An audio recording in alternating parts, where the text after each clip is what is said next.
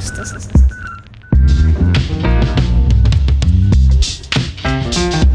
My name is Martijn Lammers. I'm from Eindhoven University of Technology. Behind me are the 3 solar cars that are built by all the technical universities in Holland. So in 2013 we from the solar team Eindhoven joined the Solar Challenge in the cruiser class with a practical car we call Stella. It's the first solar powered family car.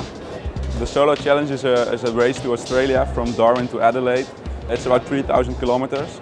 We drive every day from 8 till 5. During that race we can charge from the grid only once and the rest of the energy has to come from solar power. With Stella we won the Solar Challenge in the cruiser class. Stella has solar panels on the roof, which means it can charge while it's driving but also when it's standing still. In a climate like in Northern Europe, it would collect more energy than you use in normal daily commuting for 10 out of the 12 months in a year.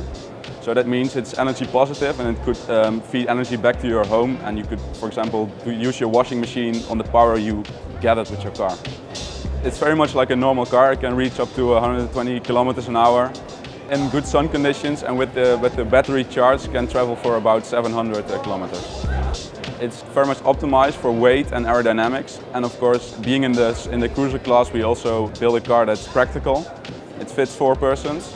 It's a car that you can just get in and drive away. It's intuitive and it's very much like the car you own at home.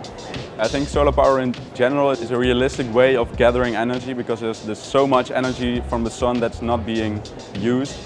It's not yet realistic in the sense that it's still quite expensive to build, but we think that in about 30 years solar cars could be a realistic way of transportation and that actually people have a solar car on their driveway.